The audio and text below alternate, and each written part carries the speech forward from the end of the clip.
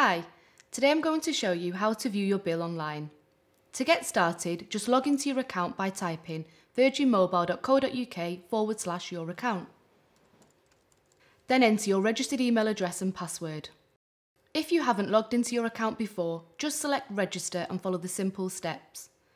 And once you're logged in, choose billing from the options across the top. Now you'll be able to see your latest bill amount and the expected direct debit date. You can also see your current allowance and the price of your tariff.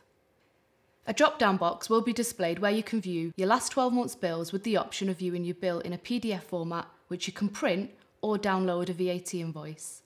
You will see your tariff, and if you click here, it will show you your allowances, so your text, your minutes and your mobile web and data, and it will show you when it was added. You can then filter to show specific transactions by ticking here.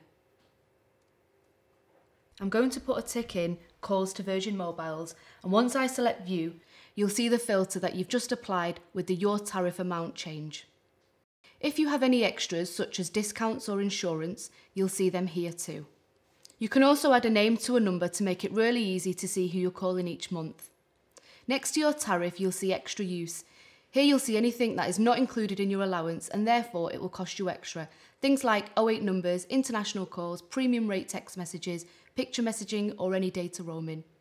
If you've received any refunds or credits in the month, next along is where you'll see your credits. Finally, you'll see your total amount where you'll see everything in one handy tab, including who you've talked to most often.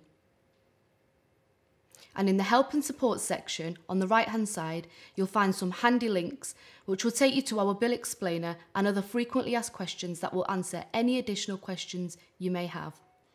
That's it. I hope you found that useful.